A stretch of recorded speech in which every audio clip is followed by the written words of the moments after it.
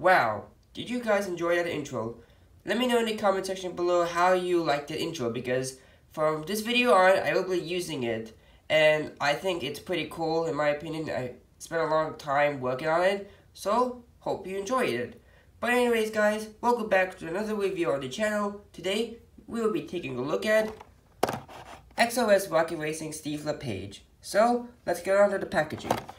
There's this nice Carter. He's zooming through the moon. No, I'm just kidding. He's probably zooming on a road, I would assume. With some mountains in the background. Those flames are very big. They look nothing like that, but they're like so much bigger for some reason. We have the car's logo and the Rocket Racing logo as well. In the top left-hand corner, we have the warning because there was a blast wall, so that's pit stop area, and that could easily be swallowed by somebody if they're not careful. There you have Steve LaPage with blast wall. Getting a little face reveal there. My god, that package is very reflective. But yeah, you can try this moving flames feature in the package because the flames do move on these. See on the other one, yeah, the other one does move. Very nice. You can actually see that it does show you like how the flames move. I believe they move clockwise, I do believe, or anti-clockwise. This has no weight for the name tag. On the back, we have Lightning McQueen, Cruz Ramirez, Cam Spinner, and Paul Conrath, all with blast walls. And now, ironically, these four are some of my favorites from the line. So hopefully I get all of them soon, especially McQueen and Paul, because Black and McQueen is really awesome, and Paul is Paul. I mean, come on, you can't go wrong with Paul Conrath. We have the XRS logo and the Cars logo on the back again, same thing on the front. And we have XRS in a bunch of other languages, and the warning symbol in a bunch of other languages too. Now, I do believe there used to be a description for this series, but unfortunately they got rid of it with Paul and Cam when they were released. When these three got reissued, as well as Paul and Cam, they got rid of the description, which is very disappointing.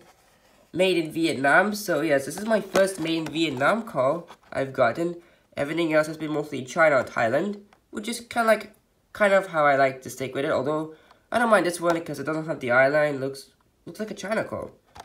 And so before we open up, Steve, I know you'll be asking, Carl Clutchin, why did you change the background of your video so drastically? Why did it change? And I will explain it in the end of the video because there was actually some channel updates I need to talk about regarding my channel going forward, especially since school is starting for me this week. I do want to talk about some things. But anyways, I'll be right back with Steve LaPage all opened up. Alright, so here is XRS Rocket Racing Steve LaPage all opened up, looking pretty cool. But I gotta say, before we go on to the appearance of this guy, like, I swear, this is literally the shortest name tag that I've ever seen in my life. Not lying. I mean, just look how small that is, dang.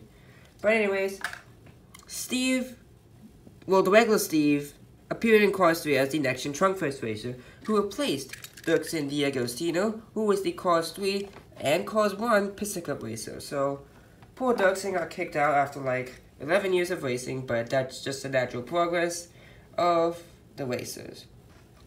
Now, this version of Steve never appeared in a movie. There's no book or really any shorts to connect this series. It's just literally like Mattel's imagination that they've been using. And I know a lot of people are a fan of the Rocket Racers and Expanded Universe series, and I do agree. I mean, I understand why people hate them because there's money grabs, and I definitely prefer new characters, but the Rocket Racers line is actually very nice. I love the fact they have no spoilers, the flames are a pretty nice addition, and the paint scheme is also pretty good.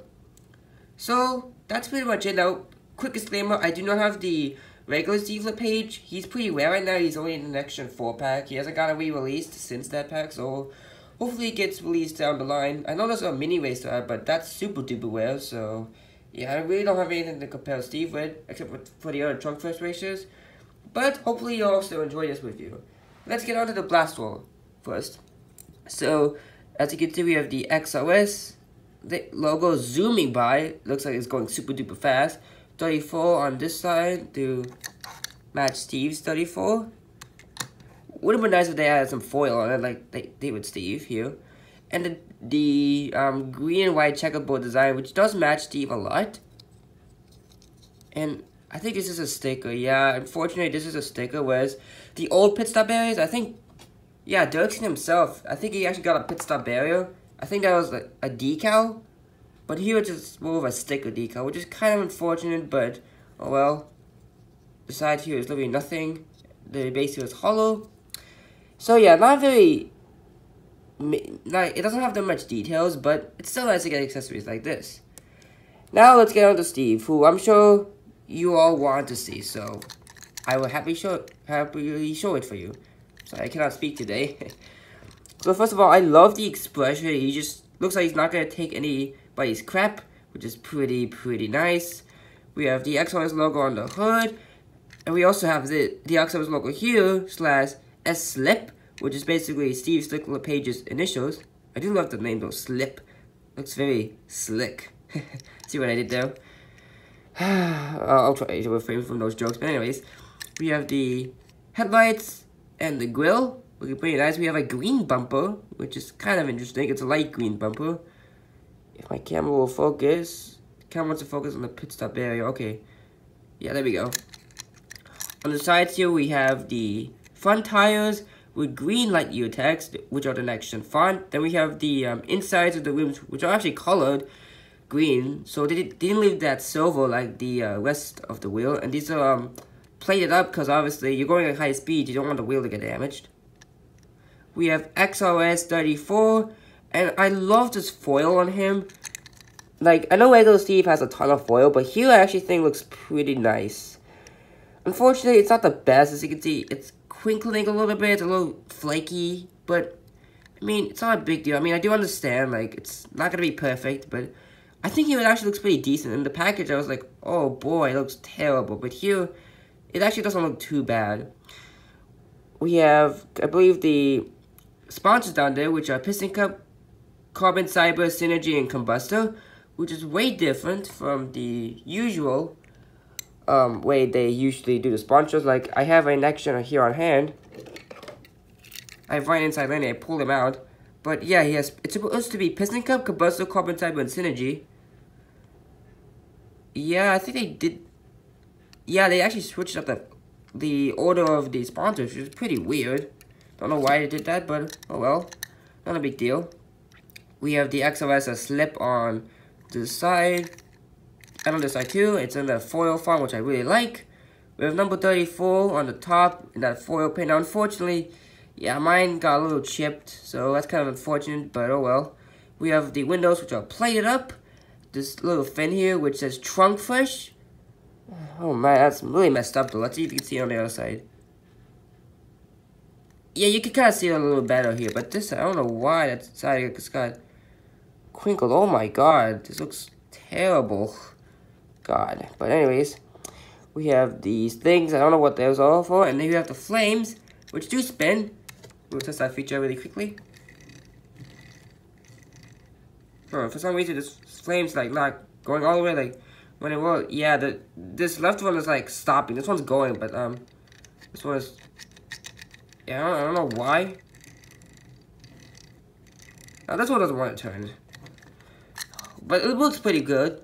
Looks pretty decently. On the back, we have number 34 and XRS slip on that foil paint, which is pretty nice. This side's the same, and there is the base, made in Vietnam. So like I said, my first Vietnam car. We have the Vietnam date stamp, which I do not know how to read. Ton date stamps are way easier. And you can see actually here on the base, the front tires are just regular. They don't have anything to do with the flames, but here, you can see they have these little spokes, so when you roll it around, the flames like spin around as well, as you can tell. Like 1 revolution per minute. So that's pretty cool. And that's pretty much it for Steve LaPage XRS edition. I think he's a very nice rocket racer. He's one of my favorites. If only the foil was a little better applied, maybe I would have liked him more, but oh well. And now let's compare him to the other Trunk Fresh members. We have Cost Reduction, which I have reviewed, so I will link that in the description below, or you can search it up on my channel. And yes, while I compare them, I do want to talk about some channel updates. So, school. I know a lot of you have been asking why have I changed the background, like it never used to be this way. Well, the place where I used to record, which is, I'll move the camera here. this is where I used to record. Excuse the mess, I will clean it up later.